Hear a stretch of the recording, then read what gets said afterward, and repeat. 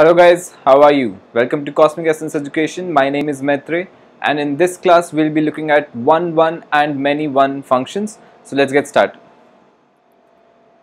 Okay, now 1, 1 and many 1 function. A function has to be either a 1, 1 function or a many 1 function. Also, if a function is 1, 1 function, it cannot be a many 1 function, and if a function is a many 1 function, it cannot be a 1, 1 function. So 1, 1 and many 1 functions are mutually exclusive and exhaustive in nature. So let's look at 1, 1 function. It is also known as injective. A 1, 1 function means that the elements in the domain all have distinct images in the codomain.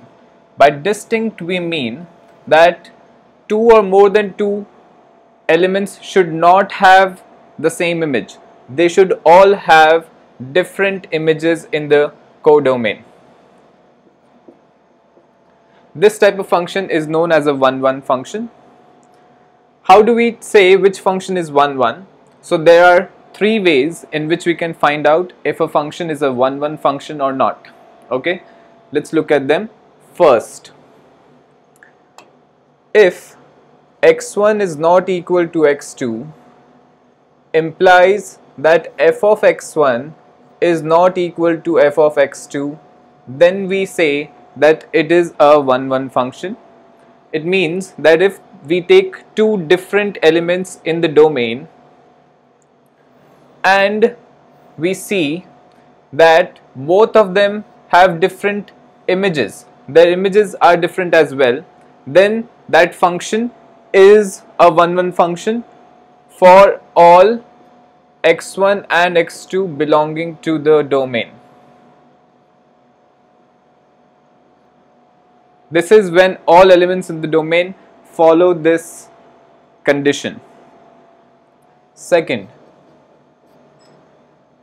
if f of x1 is equal to f of x2 implies that x1 is equal to x2, then we say that this is a 1, 1 function for all x1 and x2 belonging to the domain. Let's understand what we mean and how does it prove that it is a 1, 1 function.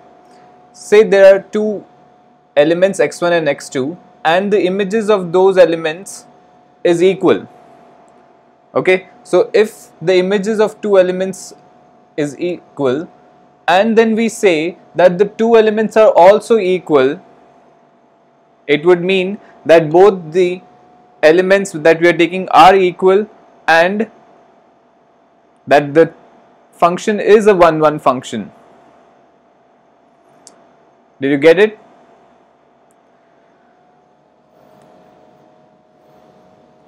Say I am taking two images, say they are equal, so there are two elements having the same image, but I afterwards say, or if I prove that the two elements are also equal, then it will be counted as only one element in the set, and that's why the function will be a 1, 1 function.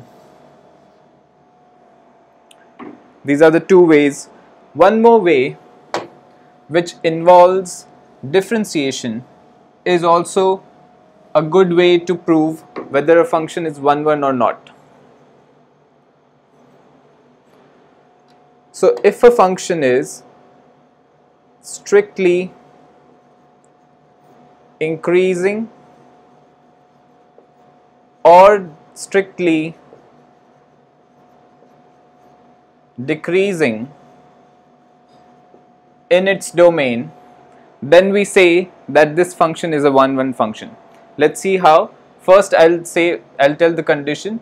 Mathematically it means that f dash x has to be greater than 0 or f dash x has to be less than 0 for all x belonging to the domain. Let's see how. Strictly increasing function means either the function is like this or the graph of the function is like this. This is for strictly increasing. If a function is strictly increasing, then we see that for different values of x, there are always different values of y in both the cases.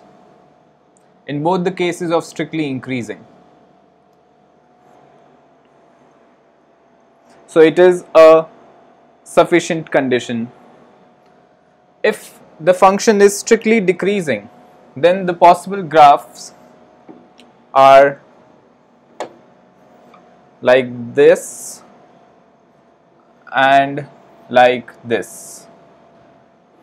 Again, in both these graphs as well, for different values of x, there are different values of y for all x.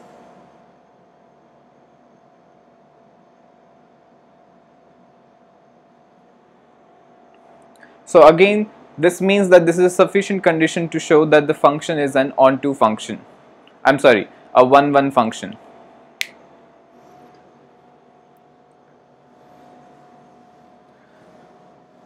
So these are the three conditions to prove or to see whether a function is 1-1 or not.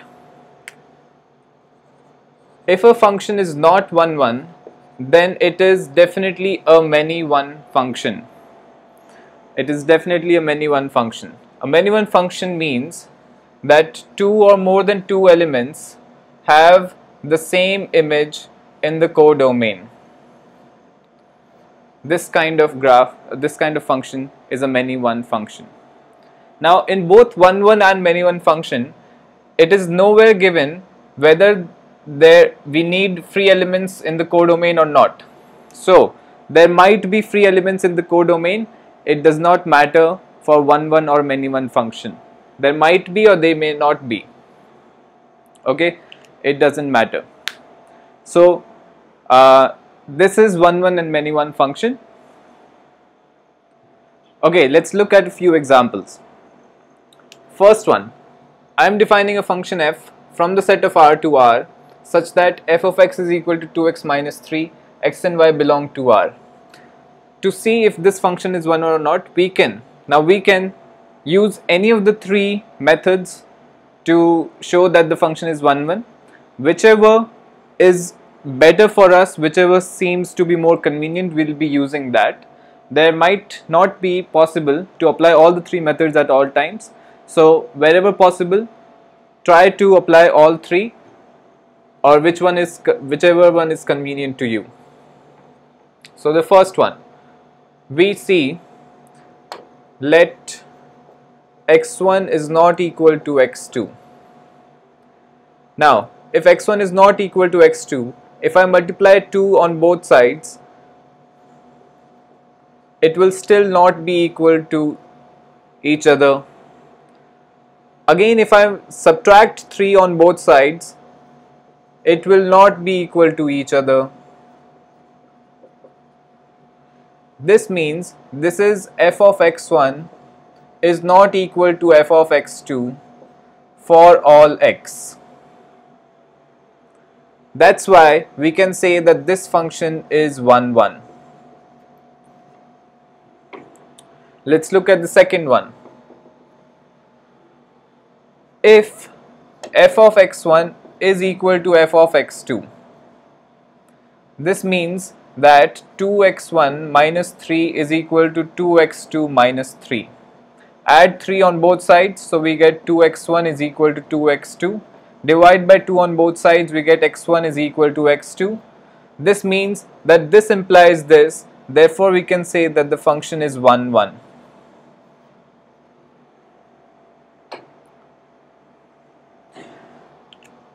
Let's apply the third method. By differentiating f of x, we get f dash x is equal to 2x minus 3 differentiation, we get 2, which is always positive. So it satisfies our condition and it is a 1-1 function. Let's look at another example. function f is defined from set R to R such that f of x is equal to 2x minus sin x, x and y belong to R. If I try to apply the first method, I will get 2x1 is not equal to 2x2, but I won't be able to proceed further to get f of x1 or f of x2. So we won't be able to proceed in this way. If I try to apply the second method, let's see what happens. F of x1 is equal to f of x2. This means that 2x1 minus sin x1 is equal to 2x2 minus sin x2. This implies that again we cannot proceed much further. We will be getting 2x1 minus 2x2 is equal to sin x1 minus sin x2, and we will reach no conclusion from here either. But let's see if the third method will be helpful to us. Third one, if I differentiate f of x, f dash x is equal to 2 minus cos x. Now cos x always ranges from -1 to 1 only, and if it is maximum at 1, if I subtract 1, I will get f dash x is minimum at 1, equal to 1. So f dash x is always positive no matter what. Since f dash x is always positive, this function is strictly increasing. That's why it is a 1-1 function. So we see that the third method was good for this function.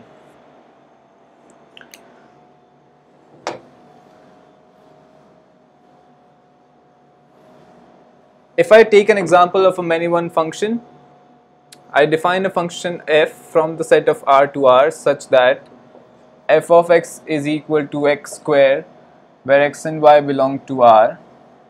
Then we know that the graph of x square is a upwards parabola,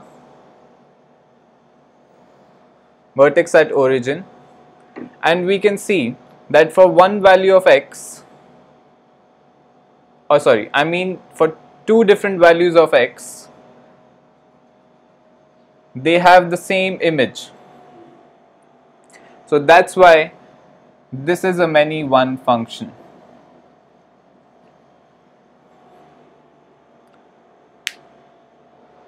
Okay guys, so we discussed 1-1 and many-one functions in this video. I hope you liked the video, and if you did, please hit the like button and subscribe to our channel for more great videos like these.